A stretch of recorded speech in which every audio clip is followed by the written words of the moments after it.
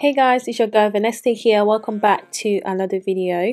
In today's video, I'm going to share with you an awesome recipe that you can use to grow your edges back and also just generally help with hair growth and also hair thickening.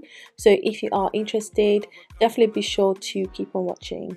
Now it contains only 2 main ingredients and these are really easy to find. So I hope that you guys watch and you watch till the end of the video. Now before we get into it guys, I just want to say a huge thank you if you are a returning subscriber.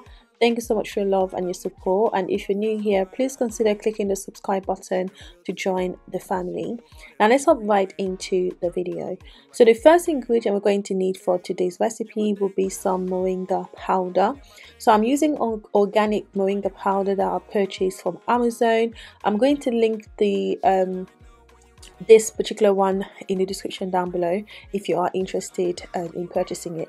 So moringa is super amazing because it helps to protect the hair against dryness from heat or the sun, and it also helps to hydrate the scalp, which is super important when it comes to preventing dandruff and just your general scalp health.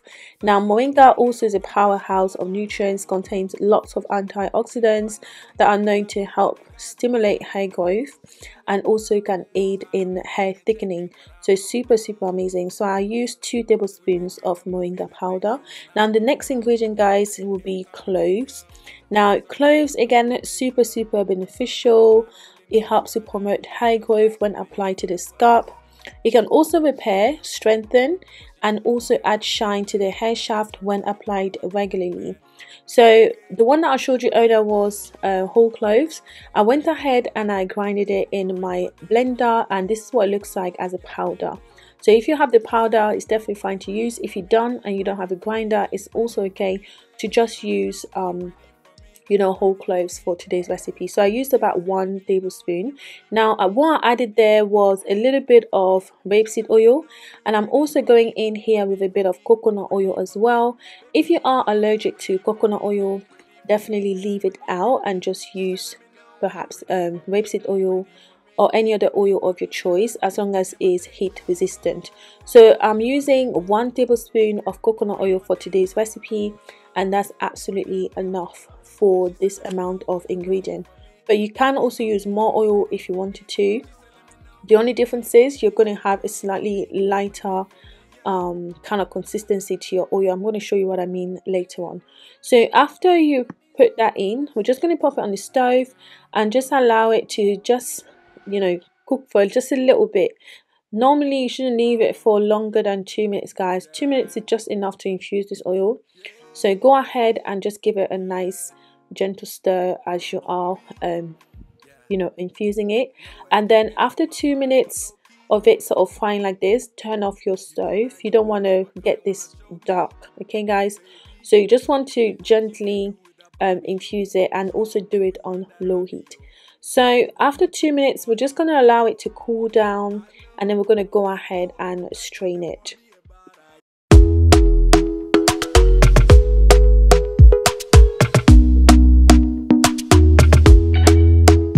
Talk to me nice, talk to me honestly.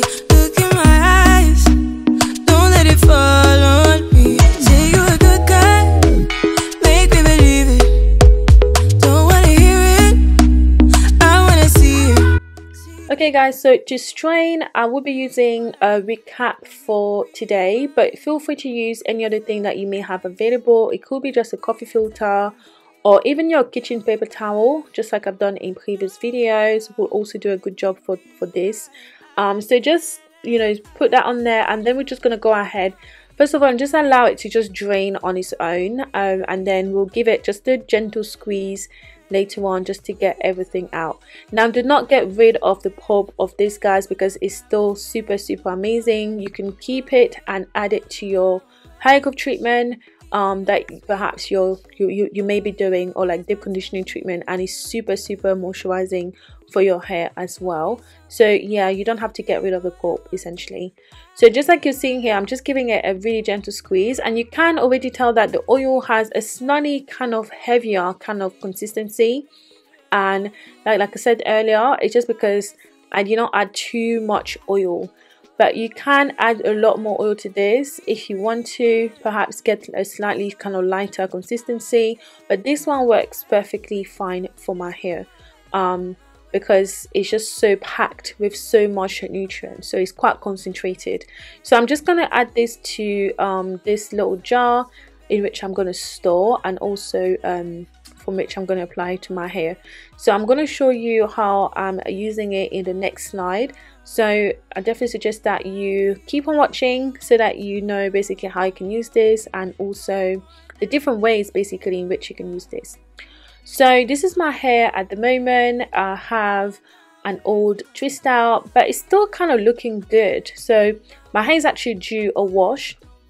I think it's been about 3 weeks actually, or maybe more, maybe 4 weeks since I washed my hair. So in my scalp right now is very, very dirty, and my hair feels a little bit weighed down as well. But anyways, my twist out still looks good. So I think I might rock it maybe for another week or so before I go ahead and wash it, guys. I don't usually go this long without washing my hair, but things have been a little bit hectic, you know, with a newborn and all of that, so I haven't really got the time to, you know, get around to washing my hair, but it will get done.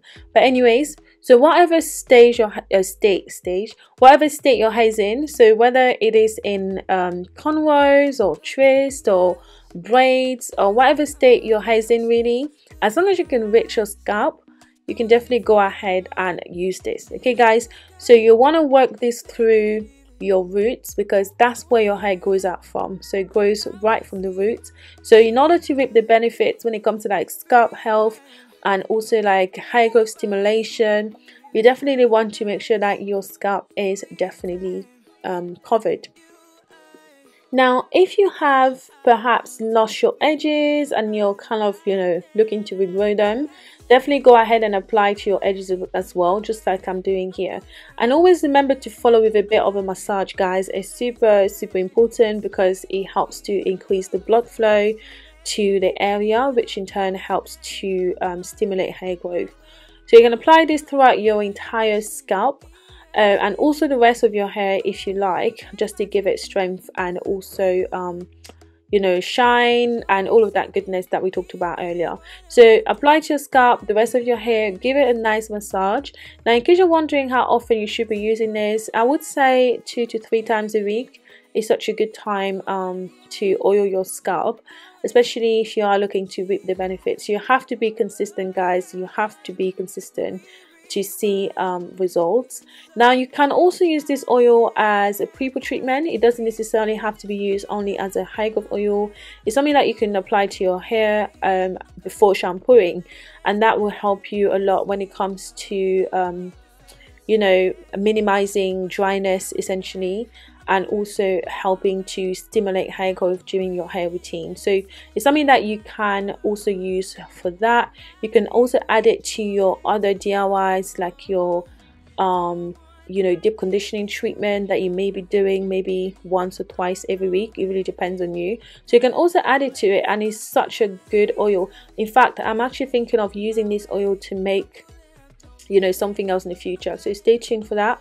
So yeah, it is super amazing, and it's an oil that you can use in so many ways, and just as your regular sort of everyday oil.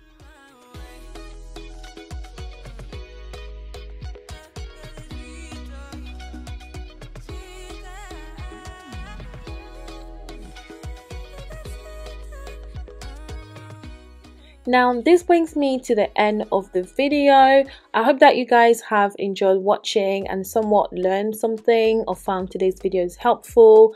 If you did, guys, please don't forget to give me a thumbs up, and also don't forget to subscribe to the channel if you're not already. And also please leave me a comment. I do read them all, and I will try my best to answer them as soon as I can. So thank you so much for watching, guys. Until next time, bye.